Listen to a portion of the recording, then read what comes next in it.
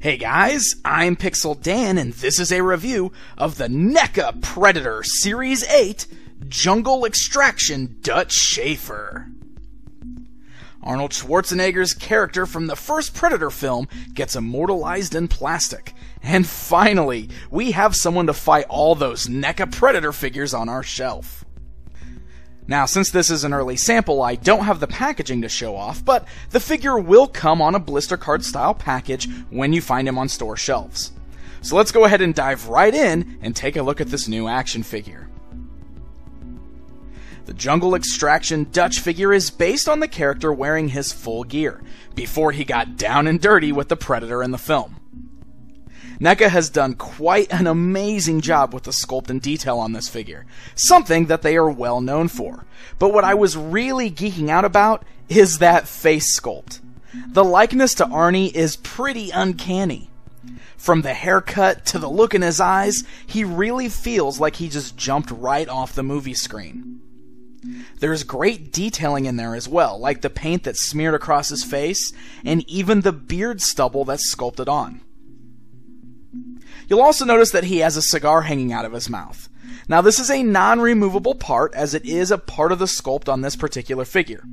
There are a few other Dutch figures coming out from NECA that won't have this cigar, if that's what you prefer, but come on, you've got to admit that that really adds a new level of badassery.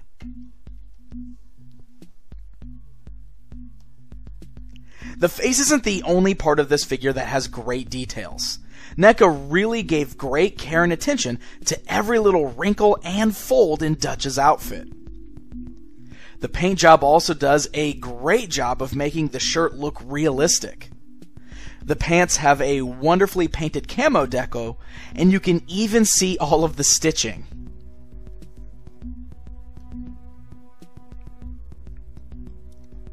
Dutch here stands in the 7-inch scale, and one of the things that I really love is that he's in scale with the NECA Predator figures. I mean, just look how Predator towers over him. That is awesome.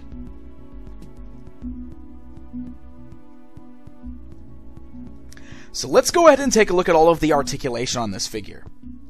The head is on a joint that allows the head to turn both left and right, and has a nice hinge so he can look both up and down for a really wide range of movement. He has ball-like joints at the shoulders there, so the arms can move outwards, forwards, and backwards.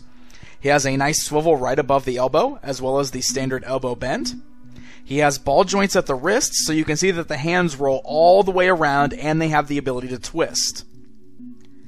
The shirt piece that he's wearing is a softer plastic, so although the joints on the torso still work. He's got the nice ab crunch, so you can rock the body forward and backward, and you can swivel him at the waist there. The crotch piece is also made of a softer plastic, which is going to allow for a great range of movement in the legs. You've got good ball joints there at the thighs, so the legs can move outwards, really far, forwards, and backwards. You can get him in some great sitting poses there. He's got really cool hidden knee joints. They swivel right above the joint there, so you can move them left and right, side to side. You can also bend at the knee there. And then at the ankle, he's also on a ball joint, so you can see you can roll the foot all the way around, you can swivel it side to side, you can move it forwards and backwards. So there is a really great range of motion all throughout this figure. That's going to allow you to get some really great poses out of this without compromising the sculpt.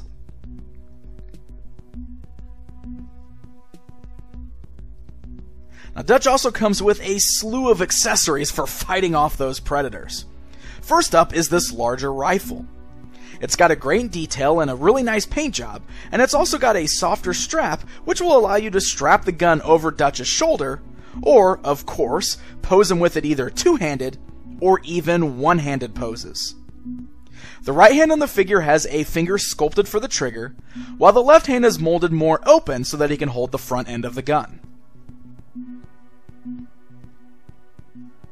If that's not enough for you, he also includes a smaller handgun, a small knife, and even a larger machete knife. Now, since his left hand is molded open, he can only hold each of these weapons in his right hand. But what I really like is that he has a place to store every single one of these weapons. You'll see that there are holsters at his waist and on his leg for the handgun and the two knives. And with that strap on the larger rifle, you can sling it right over his shoulder. It always bugs me when an action figure has a ton of accessories but nowhere to put them all. So this here is a huge plus for me.